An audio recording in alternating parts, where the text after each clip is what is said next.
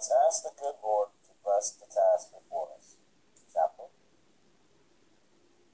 O great and mighty Lord, over heaven and earth, we humbly ask that you train our hands for war and steady our hearts for battle.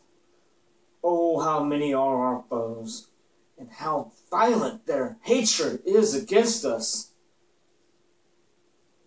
May those who want to consume us stumble and fall. They will not shout in triumph over us.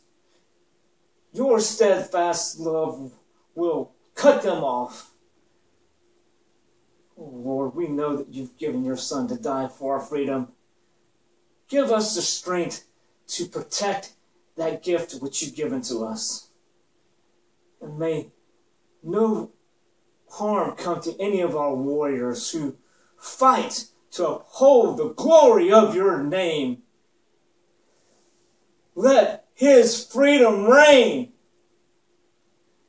Let his freedom reign. Let his freedom reign. Amen. I don't remember giving you permission to speak. You didn't, sir, but I feel like this feels wrong. Son, tread lightly. We are in the middle of an Chaplin said it himself, sir. The Son of God died for freedom. I think free men would pray for their enemies and forgive those who persecute them, like the Bible says. That does not apply to them. They do not believe in what we believe.